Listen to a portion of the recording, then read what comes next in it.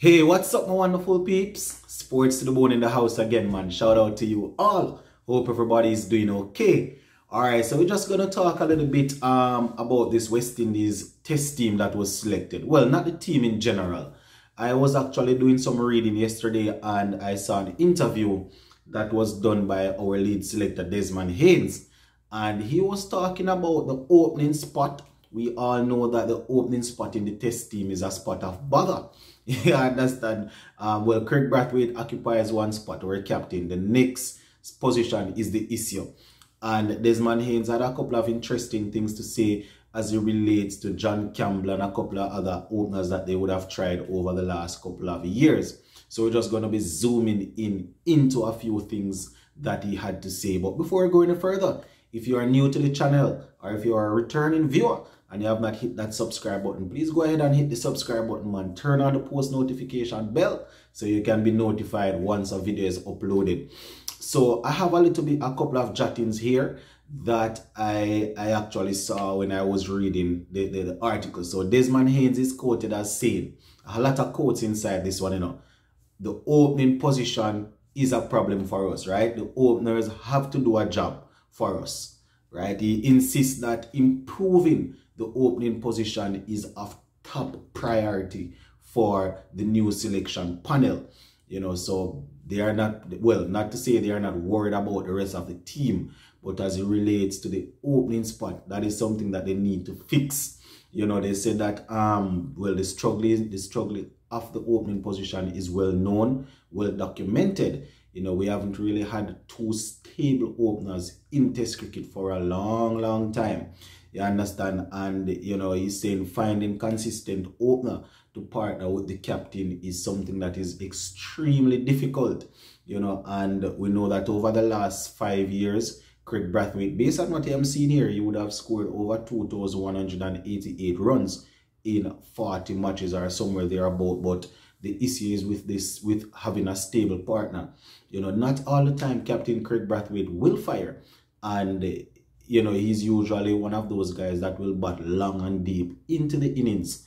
But in test matches, if he gets out early, that is usually where you can call it the beginning of the end for us. Because there's hardly anybody else that will come in and stabilize it.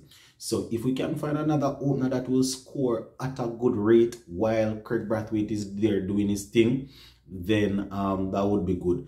And I mean, theoretically, if you look at it, John Campbell would be an ideal candidate in the sense that, you know, he's left-handed and he's able to score at a fast pace. And I say theoretically because when you put him out there to do a job for us, you know, we all know how it turned out on a couple of occasions when he got the opportunity.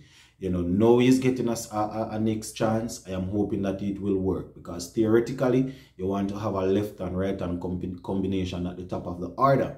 And with Craig Brathwaite batting as how he bats, you know, very slowly, you want to have somebody that is able to stay at, to keep the pace going, and somebody that is able to also make sure that, if necessary, keep a defense, a good defense. You know, so theoretically, if things work out for John Campbell, that would be good.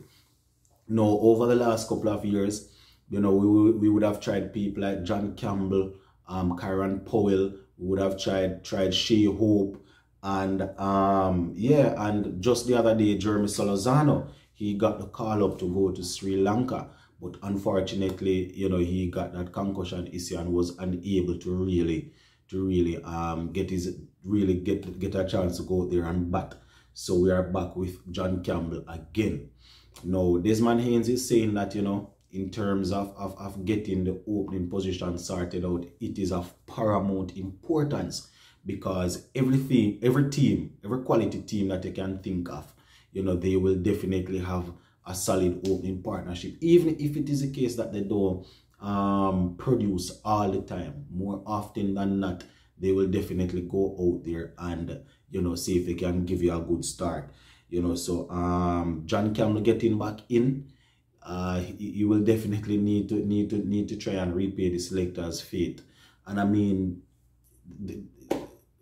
even though he would have failed miserably the last time he was around, if you are going to select the team based off merit, then they had to give him a shot, because in 2 games in the regional championship where they said that they were going to look to try and select somebody, he was actually, you know, leading. He got 213, I think, in 2 innings with 127 coming against Barbados. So, you know, he's definitely going to need to repay them that favor. And you know, where West Indies cricket is concerned, Desmond Haynes said that it was not only because of the century that he made, but because of the fact that, you know, he would have had some amount of success opening with Craig Brathwaite, you know, some understanding working with him and things. So they decided that, all right, they're going to go with him. But we will remember that in the last 15 matches or so that John Campbell has played since, what, 2019 for West Indies, he would have scored maybe 640 runs. Not a lot of runs, you understand? So, you know, this right here at home is a good opportunity for him to really push out there. You know, he's scoring runs in the regional tournament. The conditions are going to be the same. The only difference is that quality bowlers with more pace, bowlers that are able to move the ball, and spinners that will probably be more effective than the ones that, you know, he was facing. But as it relates to making a comeback, this home tour probably will be the best opportunity for John Campbell to make a comeback, you know, and we see that Desmond Haynes is pushing for him to do his thing. So let us see. Now, as it relates to Solorzano, I was one of them that was saying that, you know, his average wasn't the best as it relates to him getting into the team, but the mere fact that he was called up and, you know, was expected to be given an opportunity is really tough luck on him that, you know, things have passed him by. It could also be said that he's not too bad when it comes on to playing spin in the regional tournament, you know, so that is why they would have selected him to go to Sri Lanka. But things being in the Caribbean here, well, I can't even say that neither, because a person might say right now, in the Caribbean, they're going to get a little bit of pace, and that is going to be an issue for John Campbell outside his half stump. So anywhere you look at it, it's, you know, there you can find some amount of worries. But we just have to hope that things will work out for him.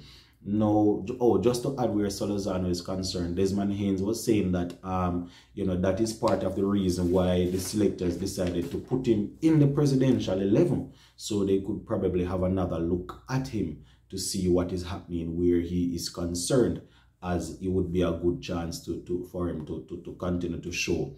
Now, Desmond Haynes is quoted as saying, and I quote, "I think we went with Campbell, as I said earlier." Further down he repeated, "We went with Campbell because he would have had some amount of experience or success batting with Craig Brathwaite, be it as small as it is. You know, they decided that they're going to work with him." So it is all there to be seen, my viewers and subscribers.